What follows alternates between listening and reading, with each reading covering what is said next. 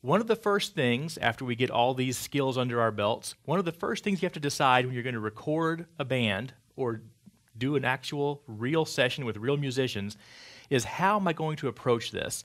And there are really two ways. We've really gone over the overdubbing idea.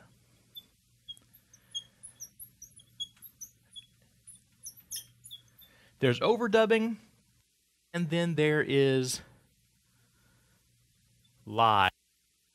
I'm putting live in quotes because we don't mean in front of a live studio audience. We mean all the musicians playing together, tracking at the same time. As you can imagine, there are pros and cons to each one of these. Let's talk a little bit about it. We started with overdubbing because it's actually the simplest. Now, why is it simple? For one thing, if you're only ever doing, one artist, one musician at a time, you need less equipment. Now, that alone is pretty much the make or break thing for a brand new engineer. If you don't have much equipment, there's no way you can bring 6 people in and track them all live. We know for a fact that your isolation is better. In fact, it's perfect, right? You're not going to have any bleed coming from the drums if the drums weren't playing at the same time as the acoustic guitar. So perfect isolation. It's also easier just to kind of schedule one person at a time.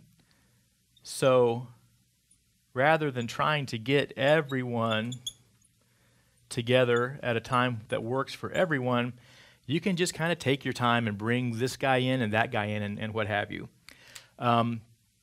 So a lot of people will do overdubbing because they just don't have any other option. That said, a lot of bands do not want to do this. Why do a lot of bands want to go live? Well, all these things can be inverted for live. It's more complicated. It requires more equipment. Isolation is a bigger problem. It's not easy on the schedule, so why do you want to be recording live? Well, probably the number one reason is energy. A live band thrives on being together, all up on the stage at the same time. It's really hard, and not everybody can understand this until you've either lived it or talked with people who've lived it. When you're on the stage, there is a energy, there is a vibe, there is something special that goes on musically that is really hard to recreate or capture in an overdubbing environment. So a lot of bands, especially the live touring bands, bands that gig, bands that are playing in bars 200 days a year, they tend to record mostly live or as close to live as possible to preserve the energy and vibe that they get when they're at a live show. So that's one of the reasons that bands tend to go to larger studios or who have been doing this for a while, because they don't want to be stuck with the overdubbing process. And they need somebody that has 16, 24, 32 channels to track them live, or at least in like a live setup. And they need somebody that has 20 microphones, They need somebody who has a fair amount of equipment, and they're willing to deal with all the extra stuff that is the complication. And really, there's your number one reason, energy. We could also say vibe. So if you do go this route, obviously you have to have all these other things solved. You've got to have the equipment. You've got to have the time, the schedule. You've got to have more setup, especially if you don't actually have a full-on studio that just stays set up all the time. It's a huge undertaking to set up a live environment somewhere like Levitt Auditorium. Now, if you do decide to use an overdubbing approach, there's a lot of things that need to be lined up in an order that makes sense and is going to help you get to your goal as efficiently as possible. The first thing is going to be, what is going to serve as your map? The easiest map for overdubbing is a click track. the band determines that the quarter note sounds great at 94 beats per minute. You set up Logic to be at 94 beats per minute, and now you're ready to go. You've got a map for the whole song. So then, if that's what you're doing, you would proceed with the instruments in the order that makes sense. We'll talk about that in a second. You can also do a click track plus a scratch vocal.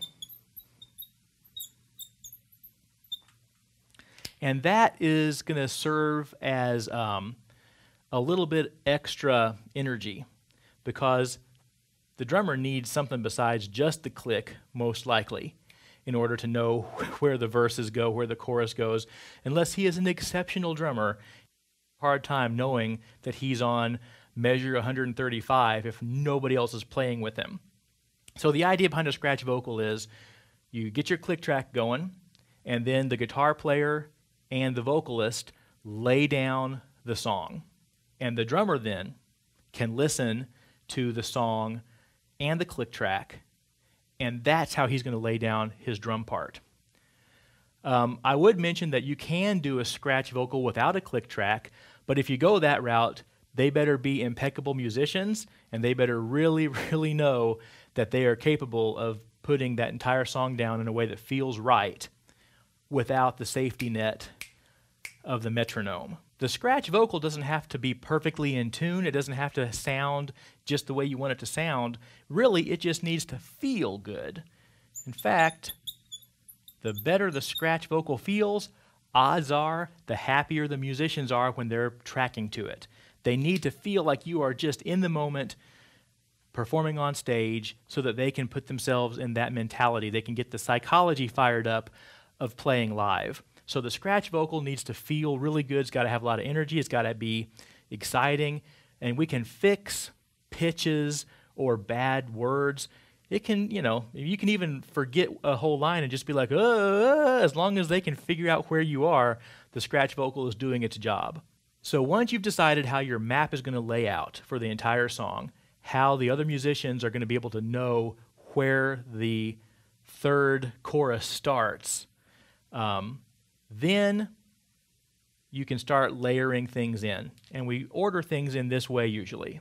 Drums are one of the first things to go down. If you put the drums in after some other part that is a final part, it's really hard for the drummer to put the beats in the pocket based on the guitar part that he's listening to. It's much easier for the drums to be established and then have the other instruments go on top. Now, it is possible to do drums and bass at the same time. In fact, this is preferable for some people because it lets you keep a little bit of energy and vibe happening. The bass player can be plugged in direct, stand right next to the drummer, and the two of them can stare at each other, lock in, lay down the groove, and that can go to tape if you've got enough channels for that. But this is the first stuff that goes down. If you're not doing drum and bass together, then usually bass would be the second thing to go down. So we're kind of building it from the bottom up. We got our click track going, or our scratch vocal, or both. Then the drums come in and lay down the entire song, either with or without the bass. Next comes the bass. And then at this point, you've got a lot more flexibility. You could put your rhythm guitar down.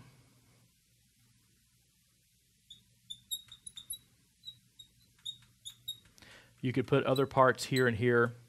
And most of the time, you're going to want to wait until you've got just about everything done for the lead vocal.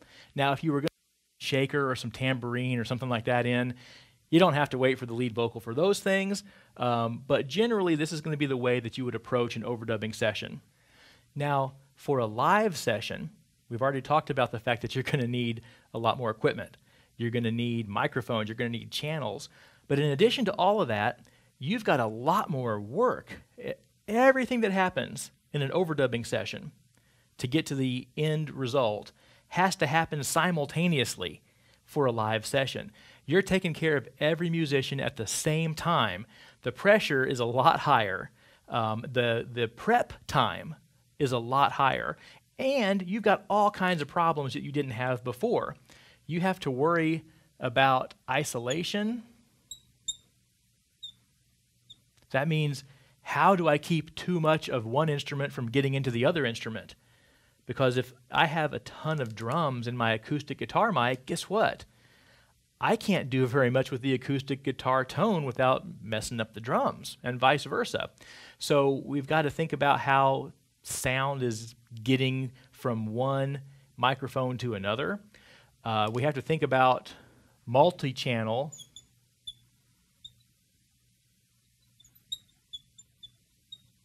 monitoring,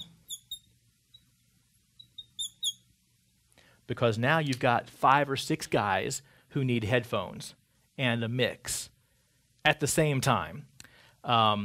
We've got to worry about all the things that are so easy to do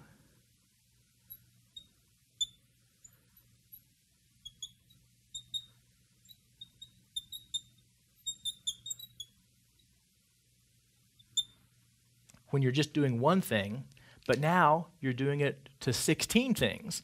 So you're line checking 16 things, you're gain staging who knows how many different gain stages. So the live session is really a completely different animal. And you've also just got a bunch of people who are depending on you to be efficient. You know, you might have 6 people who have carved out, and it's not been an easy thing for them to all find a time so they can all be off and come do this at the same time. And so when you're the engineer, if something's not working, if something's going to end up costing you an hour or 2 to chase it down and fix it, then you are inconveniencing, 5, 6 people who are thinking, oh my gosh, I can't stay here for another 3 or 4 hours, So all that to say, a live session is high pressure, and you would probably want to do a whole lot of work with friends and people that you know in these types of settings before you ever actually try to charge somebody that you don't know a significant amount of money to do a live session. It is, to this day, something that I take very seriously when I'm doing it, and you always have to be ready to solve things as quickly as possible and put tons of time into it to make sure that when people show up, you have thought of everything that you can possibly think of, you have double-checked everything you can double-check, and everything that you need is working and ready to go so that you can get done what you need to get done.